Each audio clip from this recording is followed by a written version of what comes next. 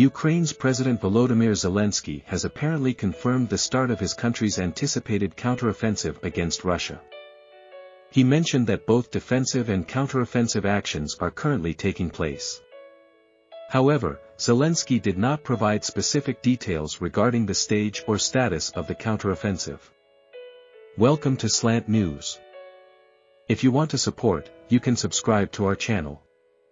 The recent escalation of fighting in Ukraine's southern and eastern regions, coupled with speculation about the progress of the anticipated push, has made it challenging to assess the situation on the front lines. Ukrainian troops have reportedly made advancements near Bakhmut in the east and Zaporizhzhia in the south. Additionally, they have conducted long-range strikes on Russian targets. However, the conflicting narratives presented by the two warring sides make it difficult to determine the actual situation. Ukraine claims progress, while Russia asserts that it is successfully fending off attacks. In Russia's Kaluga region, which shares a border with the southern districts around Moscow, Governor Vladislav Shapsha reported on Telegram that a drone crashed near the village of Strelkovsk on Sunday. The accuracy of this report has not been independently verified by the international media. Russian President Vladimir Putin, in a video interview published on Friday, acknowledged that Ukrainian forces had indeed initiated their offensive. He claimed that their attempted advances had failed and resulted in heavy casualties. Following discussions with Canadian Prime Minister Justin Trudeau in Kiev, President Zelensky described Putin's comments as interesting. Zelensky expressed the importance of Russia realizing that their time is running out.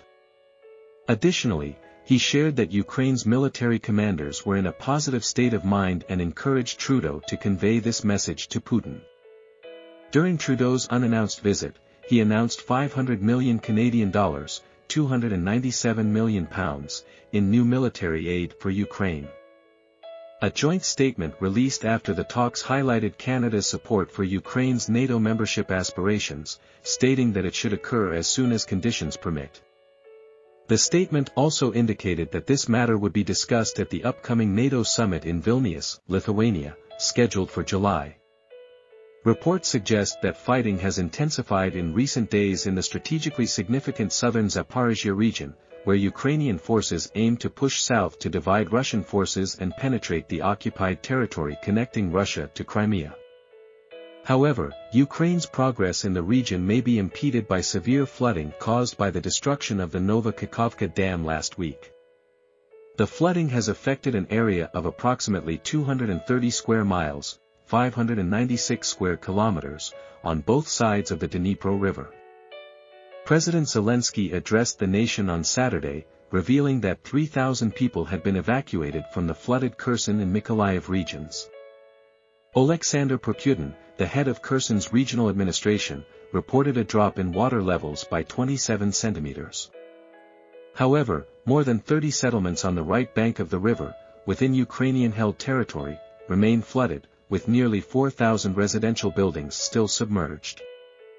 Both NATO and Ukraine's military have accused Russia of causing the dam's destruction, while Russia has shifted blame onto Ukraine. However, it is highly likely that Russian forces, who controlled the dam, deliberately destroyed it to hinder the crossing of the river by Ukrainian forces as part of their ongoing counteroffensive, according to the media person Paul Adams.